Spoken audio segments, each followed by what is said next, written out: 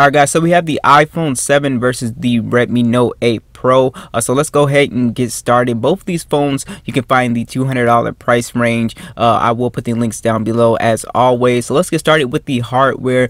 Two very nice builds on both of these phones. You have an aluminum design on the iPhone, and on the Note 8 Pro you have actually a plastic railing on here, but it is a glass back on here, and it's kind of a heavy phone, definitely much heavier than the iPhone, and as you can see, a much bigger device as well.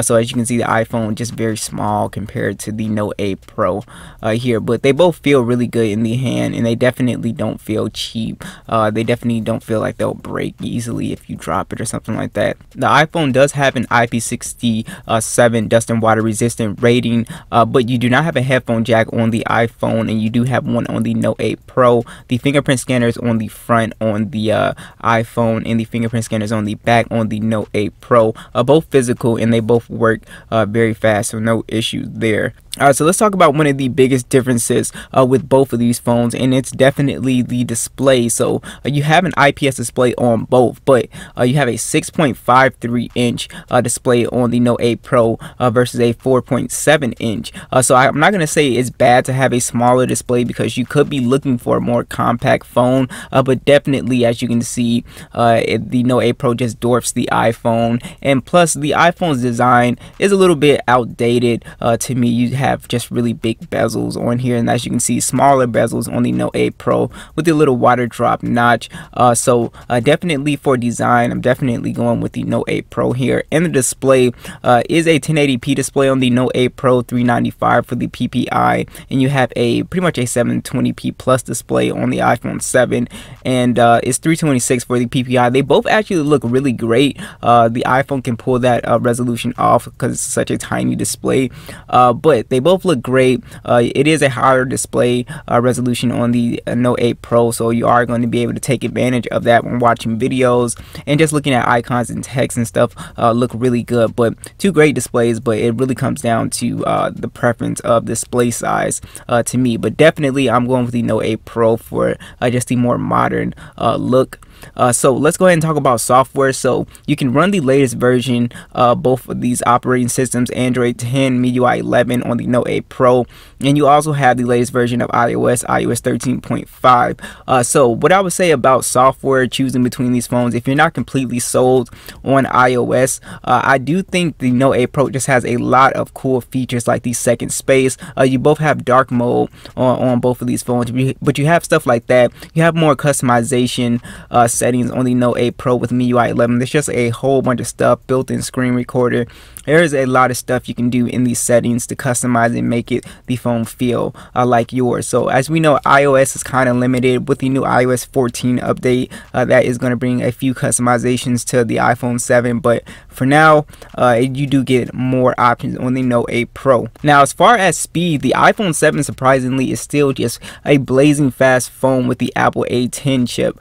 So it is a slight bit faster than the Note 8 Pro with the Helio G90T processor.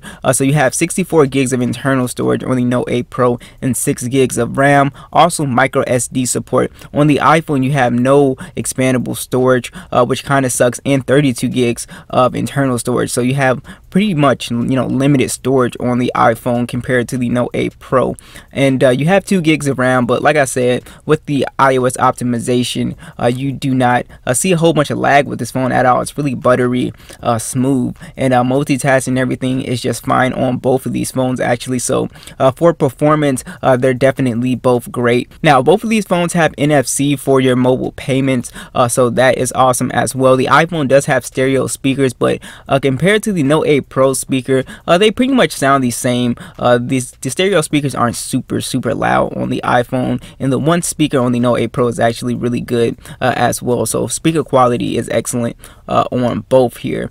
So let's go ahead and talk about the camera. So you have a 64 megapixel wide on the Note 8 Pro, an 8 megapixel ultra wide, 2 megapixel macro camera for very close-up shots, and a 2 megapixel depth sensor. It shoots in 4K 30 FPS, a 20 megapixel selfie camera as well. Now on the iPhone, you have a single 12 megapixel camera. It does shoot in 4K, a front facing camera at 7 megapixels, and you are missing a lot of cameras that I guess modern day smartphones have, like the ultra wide is kind of essential now.